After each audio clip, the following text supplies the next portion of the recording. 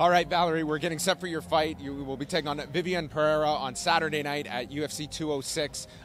Tell us a bit about Friday and the weight cut. Was this one of the more challenging days of your career?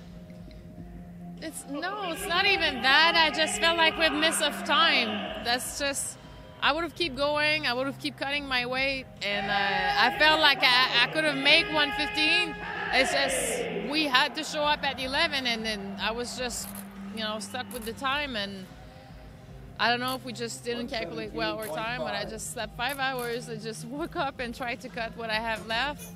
It's not because I quit or I decided that I was not going to make weight. I just keep cutting my weight until we had no choice to go for the weigh-in. So when you were offered the fight for this date, did you try to make a case to the UFC of fighting at 125 pounds? Because it seems awfully difficult that there's such a giant discrepancy in the two weight classes, and you're for women's, especially for women's. But no, I know it was not an option. I mean, I've been told, and they offered me to fight at 135. So I gotta say that they offer me to fight at 135. It's just that's pretty much the weight I walk at now.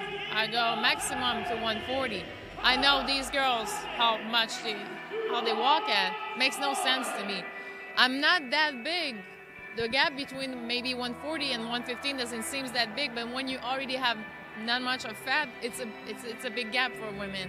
So it's not because I'm not taking this seriously or I'm starting to gain weight between fights. I stay as lean as I can, but it's a big of a gap between 135. I think a lot of people out there sympathize with your case, and for the men, it's 10-pound differences, at most 15. For you, you're talking about 20-pound weight difference, and I just think with all the research that's done, the health issues, it's irresponsible not to have that weight class, I think, in this day and age, and you're a perfect example of that. I really hope it's going to come before I retire. I don't feel like I'm going to fight for a very long time left. I'm 33, soon 34, and there's other things I want to do in my life. I love fighting, but this is really turning me off because all the focus is on trying to make weight, and I feel like it's unfair even for me to fight at 135. I'm not going to go there and be the dummy for the 135, so I'm just going to retire and go home and do something else. This is the way I'm thinking.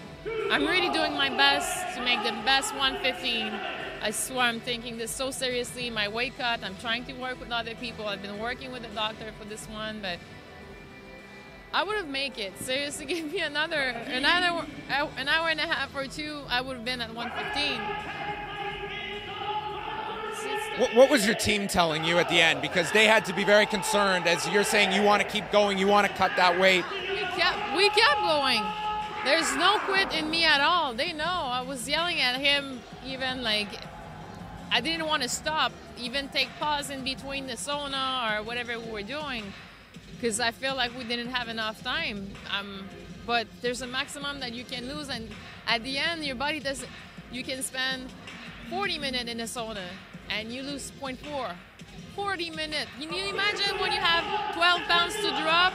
How much time? The beginning is easy, but the closer you get from the weight, the less your body releases. So that takes a certain amount of time, and I think we just didn't calculate our things properly.